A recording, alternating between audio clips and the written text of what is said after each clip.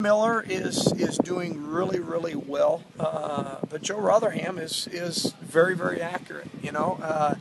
That's going to be a close one right now. Maybe Gabe has a little bit of an edge right now. We moved him up to the first team, but he's right there. So don't be surprised if you're going to see maybe both of them snap. I don't know. It's close. Same thing at punter. I know Sam Fultz should be our guy, but Morrow will hit the punts well. We're not afraid at any of those three specialty spots. If one guy isn't performing, the other guy's right behind him. It's not like Maher was the last couple of years. I think in year 3 now, we're at the point where all those, for the most part, those older guys can play multiple positions. I think they understand that the more multiple they can be, the more valuable they are to the team. If you get locked into a position, obviously you don't become as valuable as the guy that can play, 3 of those positions. And so, all those guys have done a great job in terms of studying and understanding what to do.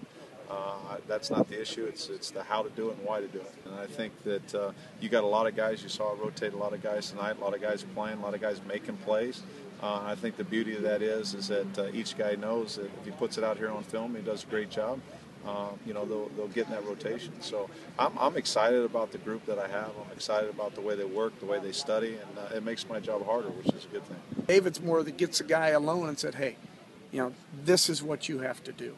In the meeting room, he's the one that gets the answer of the question out first. But when somebody needs something that needs to be addressed, he usually does it one-on-one. He just leads a little differently.